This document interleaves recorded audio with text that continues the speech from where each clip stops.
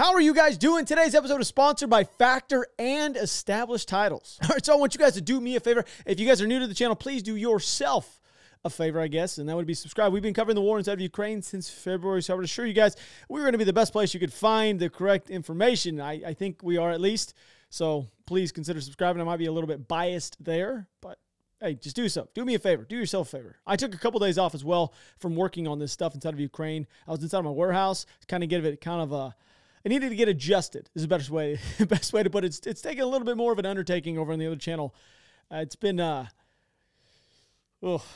we're good over there. So we're back at it. I kept tabs on Ukraine, of course. I mean, that's pretty much what I do. Like, my life consists of like looking at stuff and like getting stuff on the Ukraine. There's been a lot going on over the last 48 hours. In regards to like Russian state TV stuff. It's kind of funny.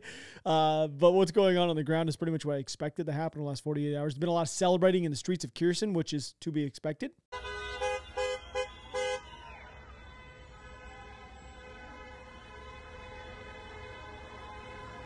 So what is funny about this kind of clip and seeing this type of video is that the Kremlin, remember back like month or two ago, they claimed like 105% of this area was fine, like wanting to be or voting to be in favor to becoming a part of Russia. But the moment they left, all we see is these celebrations like we've seen like maybe back in France in the 40s. Like I saw something funny as well when I was scrolling through one of the places I have to unfortunately look at some of this information on, and someone had actually said that Putin now has the most recorded retreats in history in a certain time frame, and they took that spot from the French. So I have no idea if that's factual, but it's still kind of funny because we all know the French, well, they're a powerful military, but they've had some problems in the past with retreating and so on. And I'm not trying to poke any fun at you French, but yeah, I am. So I also keep seeing these videos of Ukrainian troops crossing waterways, which I see people claiming that the Ukrainians are crossing the river down there in Kherson and landing somewhere on the opposite side. I'm also not sure if these are recent or not, or if they were shared just to cause a little bit of mental game with the Russians. I know the Ukrainian soft units have been running hits across the river for months. I've had two guys on this episode who were fighting down inside of Kherson, and both of them I've said the same thing. They've been running hits back across the river the entire time. So it's been happening. I don't know if they're new or if they're not. Either way, there you go. Now, one of the main topics floating around right now is the fact that HIMARS will soon be inside of Kherson firing on the Russian positions. I told you guys in the last episode, I always say this in the last episode, but anyway, I told you guys this will be a key factor in degrading the morale of the Russians over the winter months. Some also think that the winter months will not slow down the Ukrainians because they are used to this environment, and which is true, of course, they are. They live there. But more goes into that to just the human aspect of war. The cold brings on more issues with vehicles for sure, like seals will bust, liquids are not, like in diesel, like it's just different. Roads are going to get sloppy, vehicles are going to get stuck, track vehicles will throw track a bit more in these type of conditions, which causes things to slow down. Okay, it's vehicle maintenance is going to be key. Okay, now there's also some pluses here for the Ukrainians. One being the fact that Russians' equipment we've seen these soldiers like their snivel gear, I guess you would say, is going to be a key factor in the degrading of the morale over time. It's going to deteriorate fairly quick because they're constantly going to be pounded daily with shelling. Like, that's all that's going to happen. The advantage will also shift in favor to heavy artillery pieces and tracked vehicles to a certain extent because they're not going to be able to hide in the wood lines due to the leaves falling off. The trees are going to be bare. You know what I mean? Just makes sense. Now, the Ukrainians also have the momentum on their side right now, so they have no real reason to stop pushing as much as they possibly can to kill off any of the chance the Russians have to actually be regrouping for spring. So when people talk about winter months slowdown, yes, that's going to be a thing, but it's not going to stop the war inside of Ukraine. Like, I don't care where you're from. If you're cold, wet, and getting shelled, and it's just miserable conditions, you don't want to be there, it's not going to be fun. It's just like, you're just going to be like, God, screw this, I'm done. Anyway, one of the most well-known key battles in World War II, by the way, was actually fought and won during the winter months. And I was there over the winter time, I was there in the summertime. And it's the most crazy experience standing in the same foxholes as those men. It's pretty insane. Down in Bastogne. or up in Bastogne, or over in Bastogne, however you want to put it. So with the bustling holiday season just around the corner, it is the perfect time to plan ahead with Factor, a ready-to-eat meal delivery. They shop, prep, cook, and deliver to your door so you can enjoy chef-crafted, dietitian-approved meals during the holidays, minus the hassle. Factor's fresh, never frozen meals make it easy to fuel up when I'm on the go. And I get to save time with meals delivered ready to eat and heat up in just 2 minutes. Factor now offers 34 meals per week and 36 add-on options like smoothies, juices, snacks, more to keep me going no matter what I have going on. Factor is cheaper than dining out, which is a great thing. So when things get hectic during the holidays, Factor is flexible. Change your orders up every single week with plans ranging from 4 to 18 meals per week, and pause and or reschedule your deliveries anytime. Factor's no prep, no mess meals save me so much time on planning and cleanup, so I can fully enjoy the holidays without wasting hours inside of the kitchen. Not only does Factor offer fast, simple solutions when I'm too busy to cook, they also help me stay on top of my goals with offering like Protein Plus and Keto, so I can stay on track. In addition to ready-to-eat meals, they have cold-pressed juices, smoothies, energy bites, extra protein, veggie sides, and more to keep me energized during the frantic holiday times. So head over to go.factor75.com/Rob60 to use code Rob60 and get 60% off your first box. That is right. Go to go.factor75.com/Rob60 and use code Rob60 to get 60% off your first box. That's code Rob60 at go.factor75.com/Rob60 to get 60% off your first box. Will be linked to the very top of the description for everybody here on the channel. Now, we're finally getting some footage from on the ground showing the routes that have been used in the areas that we've been talking about over the last few months.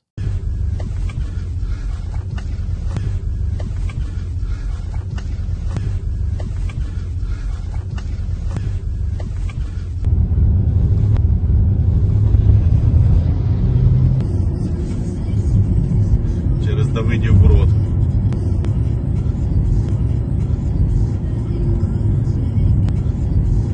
Ого.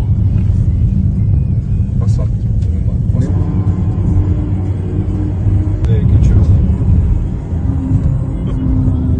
So this was actually published by the National Police of Ukraine of what it looks like on the ground just outside of Davydiv. So this is one of the areas that has had some really intense fighting for months. And we also we're getting to see some of the ammo dumps that the Russians actually left on the outskirts of Kherson as well.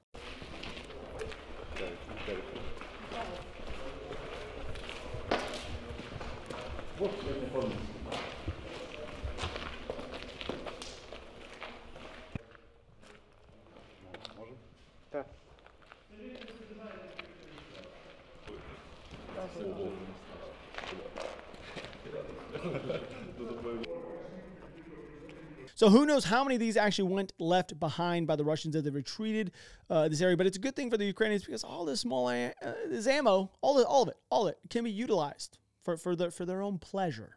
Well, that's one way to look at it. Like I told you guys in the last episode as well, that we should be seeing some juicy clips from the Russians on, Russians on TV trying to explain what really happened in Kherson. And boy, have they been busy trying to come up with some super top secret ideas that are a part of Putin's plan. Я надеюсь, что, может, это тайный план по заманиванию. То есть, вот они ровно неделю назад, помнишь, мы с тобой говорили, да. Ты говоришь, что, скорее всего, это ловушка. Да. Вот произошла, произошла вот эта вот сейчас история. Я о более глобальном заманивании. Ты что? Сейчас мы показываем, что мы не можем сопротивляться войскам НАТО. Значит, войска НАТО, уже потеряв все берега, переходят границы Польши, Словакии, Чехии и все остальное, заполняют Украину. Так. И тут мы их всех уничтожаем, ну, чем-то таким, фабами, напалмом, и они в испуге убегают обратно. Ну, потому что другого плана у меня нет. So, this is a top secret plan. All right, this is what this guy came up with, is to let the Ukrainian military feel as if they beat us back, that is the Russians, so that NATO will cross into Poland or cross from Poland into Ukraine to help with the war. And then the Russians are going to pounce with all their might and heavy bombs and apparently napalm like it's the 70s. There's a reason why the host couldn't keep a straight face, and it was really hard for me to as well, as he was trying to explain some of the reasoning. So just to go back over this entire thought process, just for everybody in my mental sake, if America had any intentions in putting troops on the ground physically inside of Ukraine to help with the war effort, don't you think it would have happened like maybe 8 months ago when Ukraine was losing territory daily? Russia has lost 64,000 square kilometers of territory since April 1st. So why in this world would this guy's logic make any sense? Должны понять для себя, мы воюем или нет? Ты понимаешь, этот вопрос, как мне кажется, оскорбительным может показаться тем пацанам, ребятам, мужикам, кузнечам на передовой. Конечно. Которые 200-х и 300-х отгружают, и сами там умирают, и героические поступки. Но вы теперь представьте, до какой степени он может им оказаться оскорбительным, если они все больше и больше начнут понимать разрыв между их реальностью, куда их послала Родина, и вот этой нашей мирной реальностью, где ничего не происходит, где почему-то после такого отхода у меня много вопросов, очень много. Я, как и все общество, задаюсь вопросами, к сожалению, не получая ответов. Причем это не военные тайны я хочу узнать. Я не хочу узнать секретные планы Генштаба. Нет. Я хочу понять. Потому что в этой недосказанности появляются очень хорошо используемые и культивируемые той стороной истории. А может, это договорняк? А может, вот зерновая сделочка? А вот, может быть, вот тут не ответили. А вот уже 4 дня никто не бомбит Киев инфраструктуру. Никто не обратил внимания? 4 или 5? Обратили внимание. Вот. Из Херсона так ушли, а в спину не стреляли, украинцы говорят нам. Ну, в смысле, переходящим... говорят. Нам же никто другой больше не говорит. Ну, так вот, с передовой рассказывают. Но сегодня ночью было просто там огромное количество было информации, что как раз стреляли. Да. Стреляли непонятно. Да. То есть это правда или неправда, но тем не менее информация была. А это все сходится, значит, с заявлениями всех. Вот сегодня Рябков. Да. Мы открыты для мирных, без всяких условий. Вот я как гражданин что должен подумать? Да. Now, bear with me. I know that was a longer clip, but it makes me wonder if the first part was somewhat of a joke or not, because he was questioning his government completely, like as a whole. So just so everybody's aware, I actually watch these videos and I react to them without any knowledge or context of what's coming next. So saying the information war is being won by Ukraine is actually true, because for what is going on inside of Kherson and just Ukraine as a whole, the Russians really have nothing to show. The Ukrainians were also pounding the Russians like tremendously as they were leaving Kherson. So I can assure you, him thinking that there was no secret deal made is false. Kiev is not really, I don't think they're here to make any deals. I don't think Russia really has the ability to make a deal at this point. Like, what are they going to offer?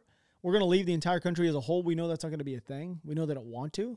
They don't want to give up anything they've had since prior to 2014. They want to go back to all those lines. So I don't, it's just, they don't really have anything. So the Ukrainians have everything to gain here. So anyway, and another thing is the stock bar is extremely low. As we've noted in the past, if you remember correctly, or I guess if I remember correctly is a better way to put it, they roughly have 75% of their long-range missiles have already been expended. Okay. So it would take them years to actually replace these things as well. So they have to keep a stored amount for their own personal safety within Russia, just in case for some odd reason the West decides to wage total war, which isn't going to happen, of course, unless the Kremlin decides to act up. So established titles is a fun and novel way to preserve the natural woodlands of Scotland while helping global reforestation efforts. It is a project based on a historic Scottish custom where landowners are referred to as lairds, lords, and ladies in English. Title packs give you guys at least 1 square foot of dedicated land with a unique plot number on a private estate in Eddleston, Scotland, and you get this official certificate as well. They also plant a tree with every single order and work with global charities like One Tree Planted and Trees for the Future to support global reforestation efforts. Wow, that is a tough word for me. That is a tough one, but you guys, they plant trees with every single order. You could officially include the title Lord and or Lady on your credit card, plane tickets, dating profiles, if it makes you happy. It also makes really awesome gifts. Like you guys see this right now. I am Lord Robert Turkla. I own a chunk of land over there in said Scotland. I have also planted a tree with my name on it. The first 200 people also purchasing a title pack using my link will effectively be the next, you'll be right next to my plot within a few minutes of walking distance. But depending on how many of you guys want to become lords and ladies and such, and we can build our own little speak the truth kingdom, if you know what I mean, over there in Scotland. Drink some scotch and enjoy ourselves. Anyway, Established Titles is running a massive early Black Friday sale right now. Plus, if you guys use the code TRUTH, you guys get an additional 10% off. So go to establishedtitles.com/truth to get your gifts and support this channel. I'm telling you guys right now, this is a great gift. Christmas is coming up. I mean, who doesn't want to open them and say, oh my God, I got you a plot of land in Scotland? That is great. Has my plot number, everything. Lord Robert Turkla. That's great. Anyways, go to establishedtitles.com/truth to get your guys' gifts. Save 10% off by using the code TRUTH at checkout. It'll be linked down in the description as well. So I just realized something I started talking about earlier with the HIMARS inside this episode, and I kind of veered off track just a tad bit and started talking about the winter months, which shouldn't be shocking to anybody. Now here in Kirsten, soon, I guess you would say, we're going to be seeing these things start rolling in. It's going to become a massive problem for the Russians on the opposite bank of the river, who are just sitting in these little crappy concrete pillbox deals and or those trench systems. Like, they're going to be pounded relentlessly by artillery rounds daily through the night, all winter, just degrading their morale down. It's going to happen. It's the way it is. Now, this is going to be just normal artillery pieces doing the work. That's all it's going to be. Now, the HIMARS, they're going to be able to touch anything the Russians have logistical-wise. All the routes leading in from Crimea, every single one of them can be touched. Like, this is why losing Kherson is such a big deal. It wasn't just for the fact they're liberating another city. Now, all the stuff that's being given to them, they can touch literally anything in the southern portion of the country. Like, they can almost touch Mariupol. Like, look at this. This is crazy. So you guys see this graphic that's up on the screen? You literally can almost see the outer rings, the single rings from Kherson can almost touch Mariupol. Like, they can touch anything in Crimea. They can touch the Kerch Bridge if they wanted to. Now, I think they could actually touch that prior, like south of Zaporizhzhia. I think I showed you guys that. But, like, maneuvering the equipment, I don't really know how tough that is, like the logistical strains right now they're dealing with. So I don't really know. I'm not privy to that information or really much information at all. I just kind of put these together myself. So what it really does is give the Ukrainians the ability to strike all these areas on the opposite side of the river while possibly pushing an element down south from the Zaporizhzhia region. This is something I think we might see in the future. Like, the Russians are also pushing these photos, like this one, or these four, I guess you'd say. They're trying to claim that there's some secret super knowledge of these HIMARS, that they've apparently attained access through some undercover channels, literally what they're calling them, undercover channels. They claim to have gotten their hands on some smuggled HIMARS missiles that were sold on the black market. I feel kind of bad for the Russians, honestly, so I'm going to enjoy breaking down this just for a minute. It's pretty comical. So these images, you guys have seen them. We're rotating them across the screen and whatnot. The HIMARS have been doing so much damage that they need to come up with some sort of plan to stage the fact that they're figuring out a way to defeat it, this NATO super secret stuff.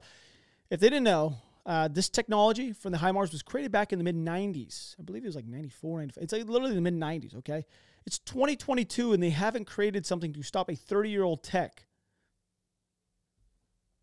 It's literally almost 30 years old. They attached like a $9 multimeter, by the way, that I found on Amazon, the exact same one. And there's one that's from like the 60s, by the way, that's also there. To some, like, were they hoping to get some crazy reading off this thing? Like, they also have like a torn up piece of cardboard off the nose of what's supposedly like the nose of this HIMARS. The almighty Russia military is so excited. Like, they get to attempt to reverse engineer this American technology from the mid-90s.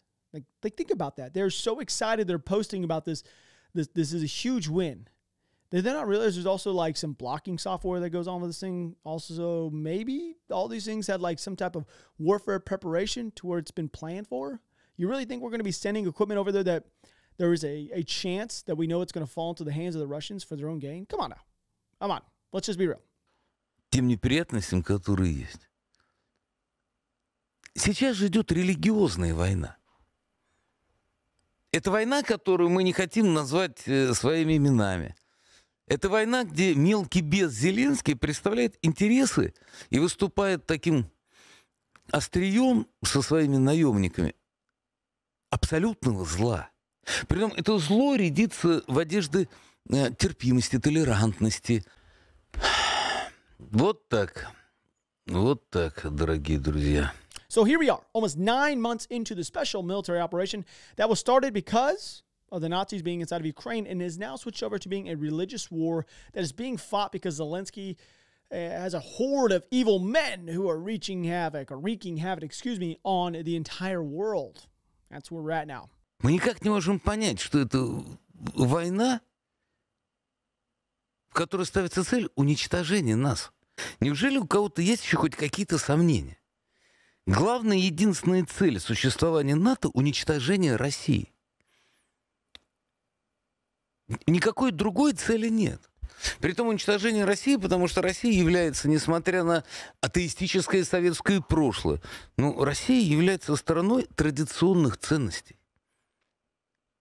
Великой православной, великой мусульманской.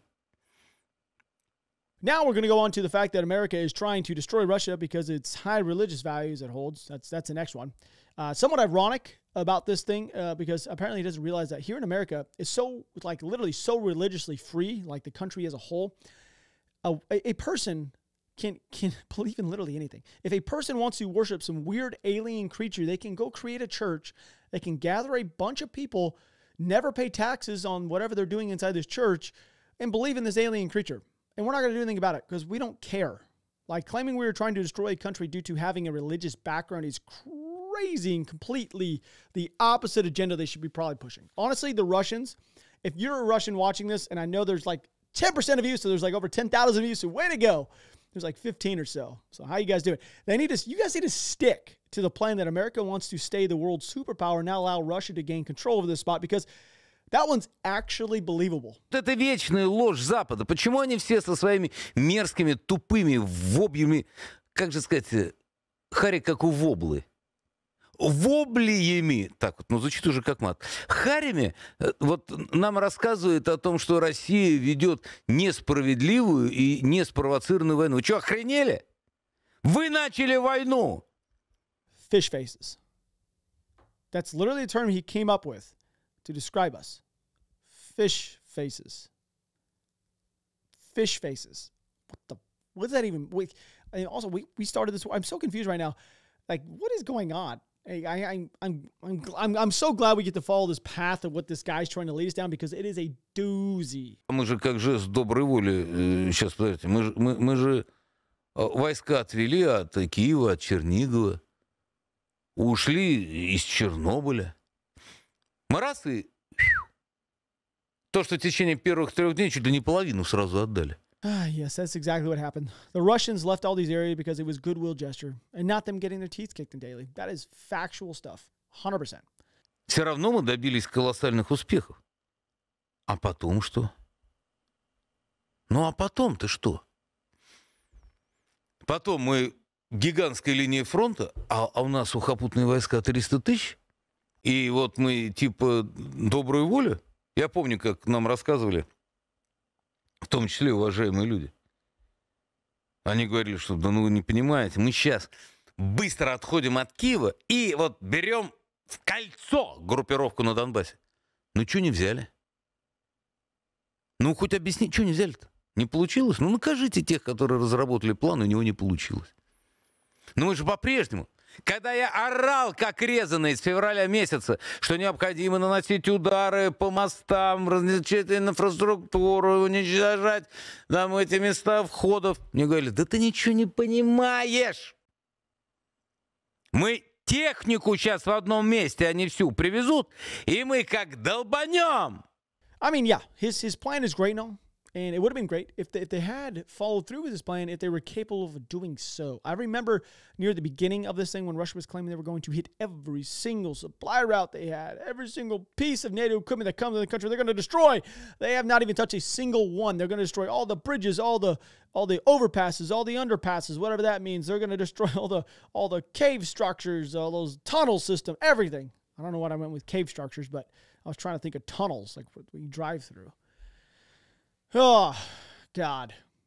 9 months into this, we thought, if you were to tell me 9 months ago that the Ukrainian military would be conducting the kind of operations they're doing right now and taking back the ground they're doing, I would have said, I don't know if that's feasible. I really just don't. Russia is a really powerful, like, we should be worried about the Russian military. They're super powerful. 2 months into it, I'm like, they're not really that good. 6 months into it, I'm like, God, they're terrible. Now we're 9 months into it, I'm like, they just need to wave the white flag. Ukrainian military is absolutely pounding them into this oblivion. All right. So shifting over here to some mapping for y'all. We got three different good ones to show you, I guess. Here's up here in the northeastern side of the country. Or we've got a few things going on, I guess you say. Over the last 24 hours, the Russians have been attempting to push out a few different areas in this northern region, trying to take back some of the ground they had lost, which is an effort that literally had no substance whatsoever, and the efforts didn't amount to anything. I'm almost certain this area was almost put to a pause to push all the focus down to Kherson since they knew what was going on. These are the 3 areas I'm talking about. I'm talking about from the Ukrainian side of things, by the way. I think we're going to see the resources probably shift back into this area. I'm not talking about men as in resources. I'm talking about brain power was probably the best way to put it. I think that's I think that's a correct way to put it. I could be incorrect, but I don't know. I could be wrong. I think so. Right now, I think there's a possibility there's a weakness inside the southern region, like we may not know about, clearly. And I think the Russians know about it just a little bit because they've been fortifying their cities, these major cities, after the fall of Kherson. I think it actually started, matter of fact, like a week ago or so. I do believe the Ukrainians will continue onward here later in the coming weeks. But there is one report, by the way. There's claims that the Ukrainian element has actually gotten a little bit closer to this P-66 route right here, okay? Right through here. Like they're 2 kilometers away, like very, very close. That's almost cut off the route from Kremina all the way up to Sivitov. So that is something that we may touch on tomorrow.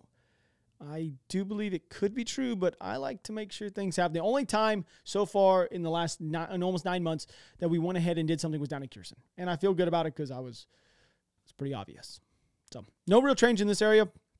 Bilovika, the Russians are still trying to attempt to push down. We're going to scroll down south here to Bakhmut. So all the way down through here. When it comes to Bakhmut, we're seeing the same meat grinder effect that we've been having down there for months and months and months. The fighting itself is like really, really, really intense. And it's intensified a little bit more over the last 2 days, which I'm still not entirely sure why the Russians are continuing here. They haven't get any ground. They've been stalled out on the outer edge of the city for quite a long time. Like if I'm looking from the outside looking in this area, and I know there's some Russians. Why are you guys pushing through this area? You guys do not have control of any of the high ground. You don't have air superiority. You have more men in this area, yes, but you're being pounded from the high ground of the Ukrainians. The only thing I can assume, it's more of like an image thing. Like if they decide to shift all these troops to a different side of the country, it would look like another loss, and they can't really have that right now. So that's the only thing I can think of. The northern side, northwestern side, area of Bakhmut, all that area is all high ground, and they're just pounding the Russians. I don't know. Like, I get it. If you take the city, that's great for you, but what are you going to do past that? What's the plan? Why is no one asking, what is your plan? Like, what is your plan after that? You know how much ground you have to... Look at all the ground that they've lost through here. Like, that is tremendous. Like, when you think about that over the last month, all that ground has been lost, and you're still trying to push through this one area right here, just losing tons and thousands of men? I don't get it. I really don't. Just south of here, though, there's just one chunk of ground right there, just north of Pisky. The Russians have actually gained a little bit of ground on the outskirts of Optine. They claim to completely take control of this area. I haven't been able to see any type of footage whatsoever this being true. I have adjusted the area on the mapping, so we at least have it. We're going to get some verification most likely tomorrow if this is true or not, but we shall see. Shifting over here to Kherson, it looks pretty good. This all was controlled by the Russians like 4 days ago. Now look at it. Nothing. Now there's a couple areas where there's key concentration of men on the Russian side of things, so I'm going to show you guys. You have one that is roughly about right here, trench systems and such. And then they're actually exfilling their men to, hold on, I'm trying to gauge myself. Oh, right here. All right, just right through there. That is where all the areas, that's where all the men who are getting injured on the Russian side of things are being shifted and transferred. That's where their casualty collection point is, I guess you would say, is for this area right now. And I'm going to tell you guys right now, the Kherson government has actually urged every single civilian inside the area to evacuate due to the potential thought of Russian strikes inside this area. They're worried that the Russians will be stomping their feet like an angry child because, well, that's just what they do. Take their anger out on the civilian population who decide to stay after this area was liberated. The Ukrainians have also secured 2 S-300 air defense complexes that were left behind by the Russians who retreated. The Ukrainians have also struck a Russian troop concentration on the opposite side of the river, which was reported to actually causing roughly about 100 casualties in one strike. Other than that, I don't expect much from this area. The Ukrainians are pounding the Russians with relentless artillery in hopes to deteriorate their morale overall, in hopes to they actually can continue on with this next phase. Now, all those, I wanted to show you guys all that area we saw of the videos coming through earlier with the river crossings. From what I can tell, it's down here in this area. Now, it shows to be a solid green chunk of land. I'll tell you guys right now, it's not. It's more like, it reminds me of these swamps of, I don't want to say swamps, but the areas down in like Savannah, Georgia, or down in there. So you guys see all this? They're like waterways. We got to drive around. It's not solid ground. So this is the area where those videos are supposedly coming from, so just take it with a grain of salt. We'll see in the next coming days what's really going on. They could be just poking fun with the Russians for all I know, but it seems kind of sketchy crossing that very large bit of water right there. with dinghies. I mean, it's quite large, and also, yeah, it's quite large. Anyway, doesn't really matter. I do love you guys. Thanks for hanging out with me. Go check out the sponsors. Been linked in the top description. Other than that, I am out.